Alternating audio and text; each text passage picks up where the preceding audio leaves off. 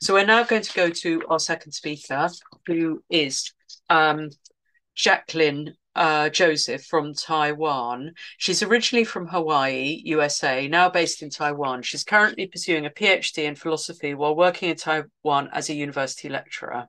In addition to academic work, Jaclynn works as a journalist and published writer across various platforms and is an activist working in the field of women's rights and gynocritical research. She's co-founder and chair member of the NGO Taiwan Women's Association. She also wrote a chapter on this topic, which is the encroachment of gender ideology in Taiwan in the WDI book, Women's Rights, Gender Wrongs. And thank you so much for coming on again. You've been on WDI Feminist Question Time, and you're the contact for Taiwan. So Jaclynn, over to you, and thank you. I am a permanent resident of Taiwan, not a citizen, but I've been here for 15 years. So I've been here for a very long time. And I have previously come on and given a much more detailed explanation of what we've been fighting against for the past 3 years with our organizations in Taiwan against gender uh, identity ideology here. Today, I decided not to use my slides because I didn't want to be too repetitive, but I decided to do a brief overview of what's been happening and kind of where we're at now.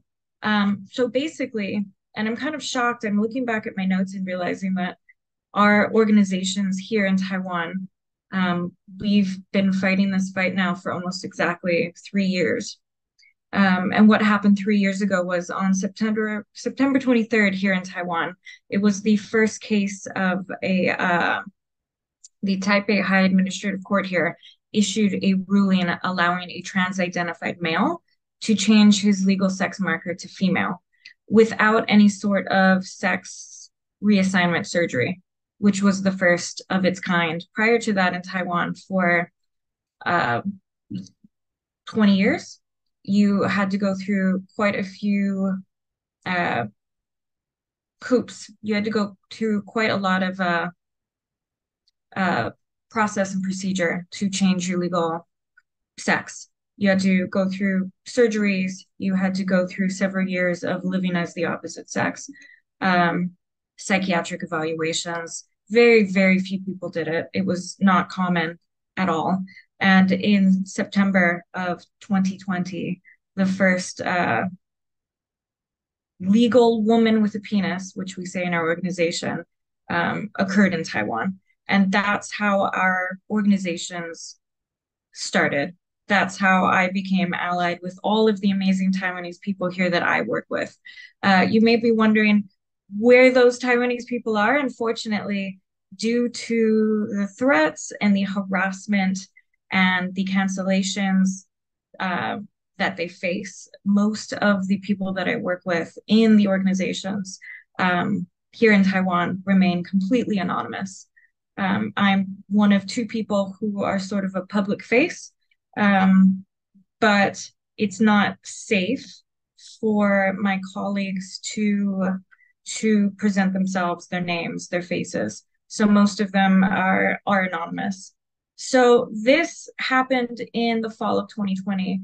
This was something that got our attention, and we started to organize around this fact because it sort of came out of nowhere in Taiwan. Um, this self ID and the executive yuan, which is Taiwan's highest administrative legal branch, funded research on public opinion regarding self ID. But they did it in a very sneaky and underhanded way. They spent about 37,000 US dollars, which here, that's about 1.3 million Taiwan dollars. That's quite a bit of money. They gave the money to lead the study to see how public opinion felt about self-declaration of identity and being able to self-declare your sex and being able to change your legal ID. They gave that to a gender studies department at a local Taiwanese university, which, of course, was incredibly biased. The project was called Legalization of Gender Change Requirements and Legislative Suggestions. But the research was compiled through a series of questions conducted online. And according to people that I work with within the Taiwanese community who work with the government, the research was completely inaccessible to anyone actually within the public. The institutions who had access to it really only linked the form to transgender or LGBTQ related forums. And by LGBTQ, I mean the TQ, just the TQ part, related forums and organizations. So they paid 37,000 US dollars for a government funded public opinion survey, which they then only sent to transgender and queer organizations. So it was heavily biased, and it really only sought to get responses from a few groups. So when we found this out, we quickly decided to act. And this was how our organizations in Taiwan formed. We formed two organizations based around our pure rage when we heard about this. So we started to organize, and what we did first was we started to organize an online campaign. I'm not sure how tuned into social media and apps the rest of the world is, but East Asia very much is so. People communicate through messaging apps and online platforms primarily, and very technologically friendly. So Taiwanese women around the city of Taipei and New Taipei began a campaign using messaging apps, online platforms to share this information about this public opinion survey and about self-ID, because not a lot of people knew about it and about what it meant. And we started a pamphlet and a flyer campaign. So we had volunteers going around by hand, passing out thousands of flyers, leafleting, putting them in people's mailboxes, handing them out to people in the street, talking to people, having people talking to their friends, family, members of the community to contact their local legislators to complain about the verdict. We started an organization called No Self ID Taiwan, which I'll link into the chat when I'm done with my talk. We have a website that's in Chinese. In Taiwan, we speak Mandarin Chinese as well as English, where we track the growth, the progress of gender ideology here. We started No Self ID Taiwan, and we started the Taiwan Women's Association, which is a now government recognized nonprofit organization. Took us a year to get that done, but we did that. And we started last year in 2022, we started two petitions opposing gender self-identification on Taiwan's public policy participation platform, each of which separately got over 5,000 signatures. The first demanded a halt to the alteration of sex markers and ID cards, and the other demanded a clear separation of the safety of women and children, the protection of women-only spaces, and female safety being at the forefront of our work in our organizations. So with the passing of those petitions, the government is required by law, because we got so many signatures, to publicly address our demands, our questions, which will occur soon. They are aware that we have enough people on our side to make things difficult for them.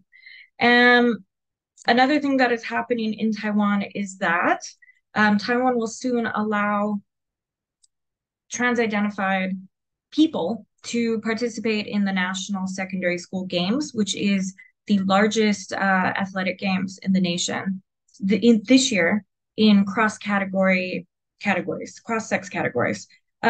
So it only recently came to light. We only just found out that a trans-identified male competed as a woman in the Taiwan National Intercollegiate Athletic Games in 2018, and he completely blew the previous record out of the water by a woman. And the big problem that we're facing right now is that they haven't clearly defined the laws for what this means. What happens in Taiwan is that often they go with public policy that they see popularized in the West, and they just kind of push it through without clarifying any sort of laws or rules in place. So what we have is them saying that in these national secondary school athletic games and intercollegiate games, we will allow anybody to identify however they want and compete in whatever category they want.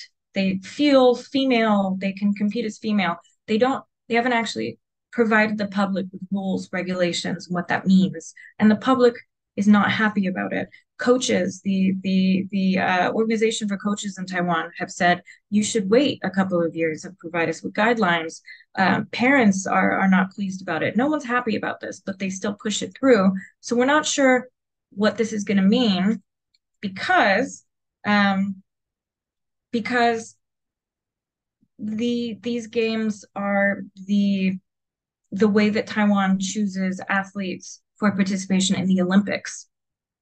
So this very much opens the door to athletes who participate in these games could very well then become athletes that we see participating, representing Taiwan, who unfortunately, because of issues related to China, is called Chinese Taipei in the Olympics, but that could very much affect who we see participating in the Olympics. So that's happening this year, and that's something that we're paying attention to. Another thing that is happening is that, and this is related. And I'll relate the two issues.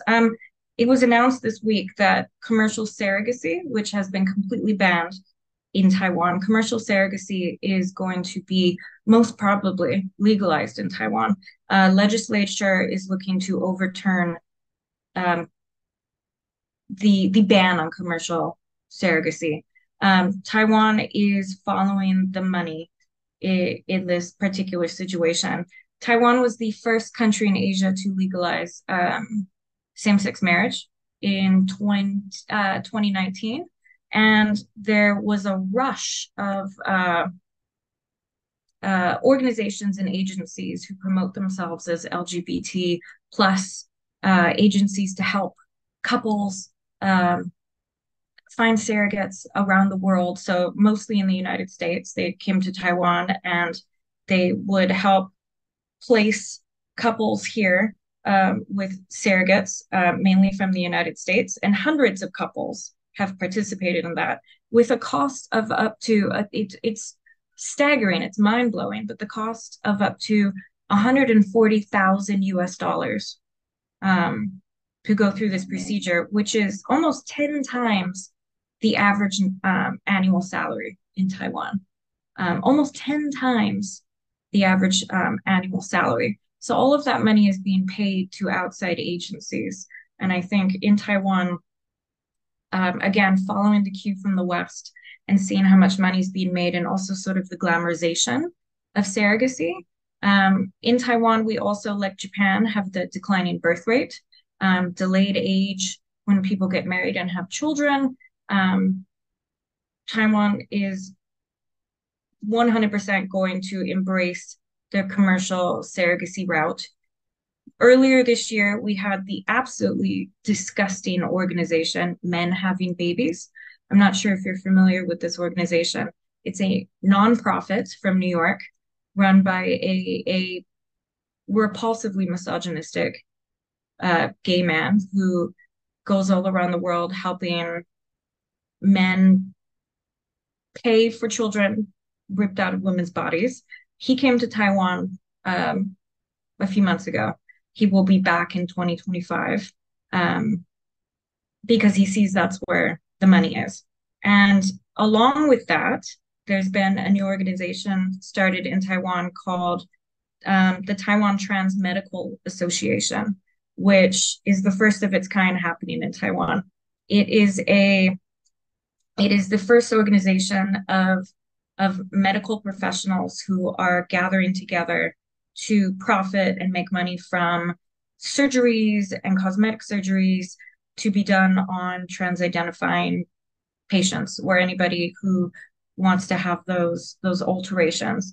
There are on the board, there are no experts in gender dysphoria or anyone who is an expert in psychiatry. There's no experts dealing with anybody with backgrounds in with gender dysphoria or anything like that. It's purely an organization that is promoting itself as this this uh, altruistic sort of organization that, oh, we want to help people who have gender dysphoria. It's purely a board of plastic surgeons who has popped up to make a ton of money from what they see coming with self ID. So these are two things that are sort of looming on the horizon right now in Taiwan that we're sort of keeping an eye on that are worrisome. Well, I guess three actually: sports, um, commercial surrogacy, which was just announced this week, but we've kind of seen coming for a while, and the self ID, which hasn't really gone off yet, but now with these medical organizations starting, we're starting to see that coming. And yeah, that is what we are up against here in Taiwan, and that is what my Taiwanese allies and I are keeping an eye on, fighting against, and hoping to push back against as much as we can.